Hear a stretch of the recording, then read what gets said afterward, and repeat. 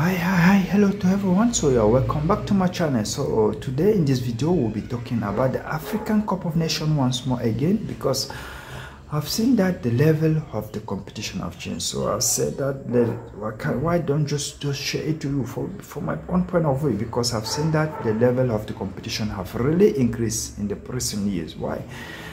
Due to the fact that the competition have been moved from 16 teams to 24 teams, and due to that, the smaller team have gotten the opportunity to move also forward, to work hard to participate in their first tournament. So because when it was 16, you know, there was a time that even the big teams were missing out. So we remember Cameroon missed out from 2012 and 2013 edition. So since that time, in 2019, CAF decided to move the competition from 16 teams to 24 teams. Since that time, it was really, for me, it was a good idea, and it was something so good to appreciate for that decision from the side of the CAF staff. So they did a really good decision to move that competition from 16 to 24 teams. So what has changed from that move to 16 to 24 teams?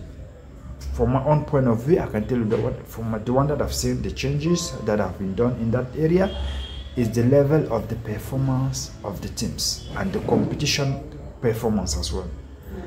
The level of the competition have really increased from my own point of view, because when you look at the first competition, the first edition was held in 2019 in Egypt, and it was won by Algeria.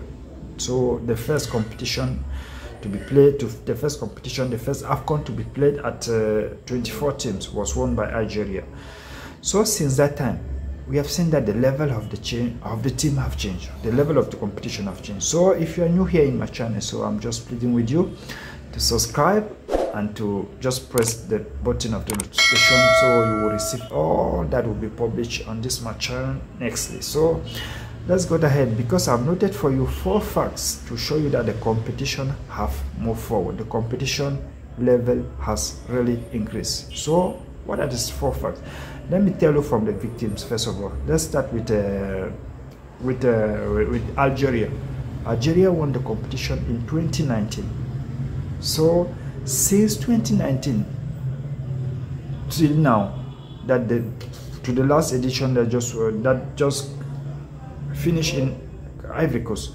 So when you look at the competition, Algeria won in 2019. So now the 2 recent ones, they didn't even manage to win again. So what is it? What is the cause? That is to show you that the level of the competition have changed. That to tell you that the smaller teams are working harder, and the smaller one and the bigger ones are there to just for the name, just for the decoration. We are the big team in Africa. Now it's not working anymore, because we are seeing on the pitch that the smaller team have been doing better than the bigger team. So when we look, since the victory of Algeria since the last victory of Algeria in 2019, they have managed to play 6 games in the AFCON without a victory. So what's happening? When we look at it the same, let's move ahead. The next one is Ghana. Ghana has also played, let's say, Ghana has played 7 matches also without a victory. Meanwhile, when we look at the Ghanaian teams, Ghana is a big name in Africa when it comes to football. Ghana is among the top 3 that reached the quarterfinals of the World Cup. So, and Ghana is 4-time champions of the African Cup of Nations. So why is it that now they are unable to win a single game in the AFCON? So what's happening? So when you look at it, that's to tell you that the level of the competition have moved forward. So the level of the competition is now higher more than before.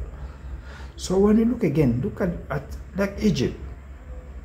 Egypt won 3 consecutive times, and they are the most title in Africa. They are with 7 titles in Africa when it comes to AFCON. They are the first team in Africa. So when it comes to the CAF, they are the biggest name. They are the biggest in the African continent when it comes to football. So they have managed to play 7 matches in the AFCON also without a victory. even though they were through to this last, they went through to the second round of the last edition that was, just got finished in Ivory Coast. But when you look at it, is there really a good performance? Is there really a good composition of football on the pitch from the side of Egypt? I don't think so, because when we look at even they went through to the quarterfinal, but it was a true 3 draws. They make 3 draws in the and that took them through to the second round of the AFCON. So when you look at those type of differences, when we see that it's really difficult. That's to show you that the bigger teams are sleeping and the smaller ones, they are working hard, and then on the pitches we are seeing the changes as well. So when you come look at, there's also the fourth fact. You can look at the Gabonese team. They have missed out of the last 5th edition of the AFCON. So they are just at home. They are not qualifying anymore. What is happening to the Gabonese team? Meanwhile, they was among the best in the Central Africa, in the CEMAC zone. And in the AFCON also, they were always present. When we look like a player like Pierre-Emerick Aubameyang, they have produced a lot of stars. So why now they are unable to reach the competition, even to the knockout of the competition? They are not reaching anymore because the level has changed. All teams are working now. That is to tell the bigger names, the bigger countries that they call themselves big teams in Africa to work hard to get to the level of the competition where we are now. We are not really disappointed of the level of the competition, because the last edition we had a lot of surprises, and now, even though at the end Ivory Coast picked up and then it was respected, so the favorite came along with Nigeria to reach the final. But if not, the level of the competition is really top. So thanks for watching, and see you in the next video. Ciao.